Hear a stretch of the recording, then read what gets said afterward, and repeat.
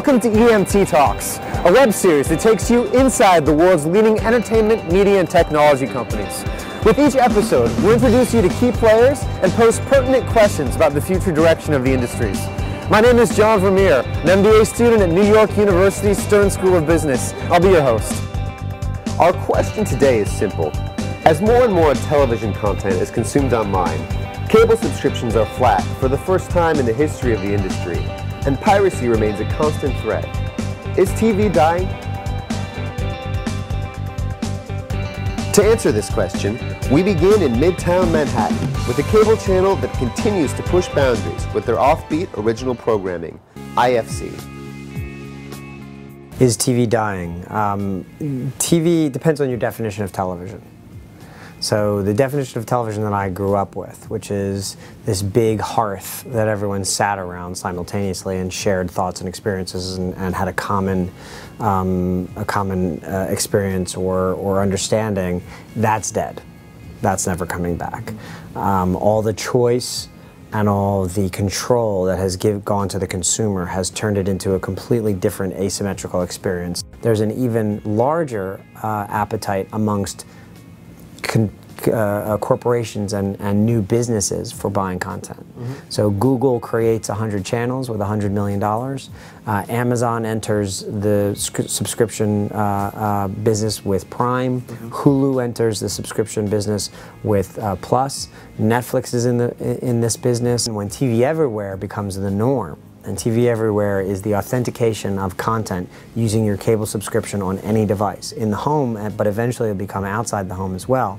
As that happens, there's going to be so much more revenue driven into the television programming business that you're going to see more television made, if you can imagine that, and probably much even bolder choices that are being made today.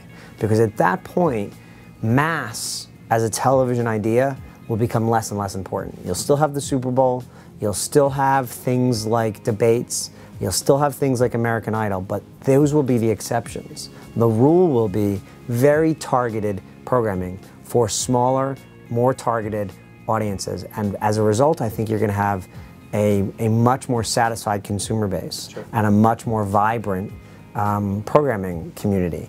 I think the best work in television history is being done right now, and I would argue that the best, most creative, boldest art making that's being done on Earth is being done in cable television right now, and that's because there's more support. There are more resources there than there is in any other industry.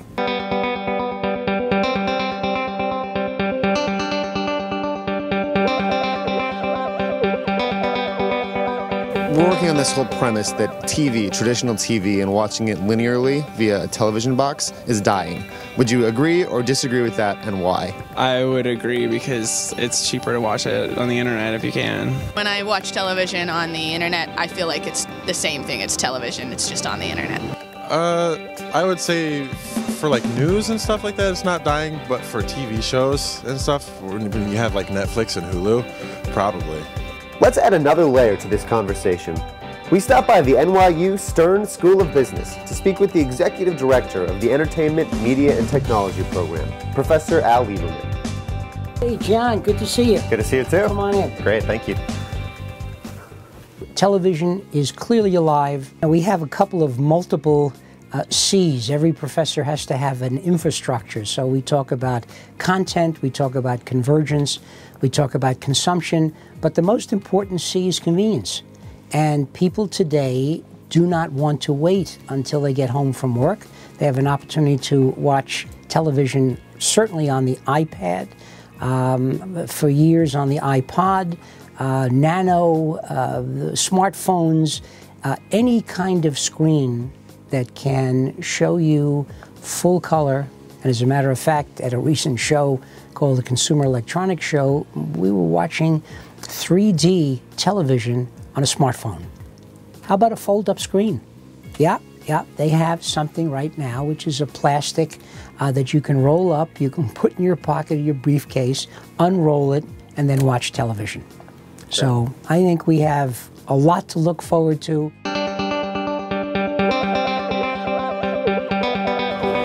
So is TV dying? Well, according to today's guests, TV as a box may be dead, but television as a medium is just coming into its prime. If you like what you saw today, comment below and be sure to come back for future episodes of ENT Talks. I'm John Vermeer. Thanks for watching.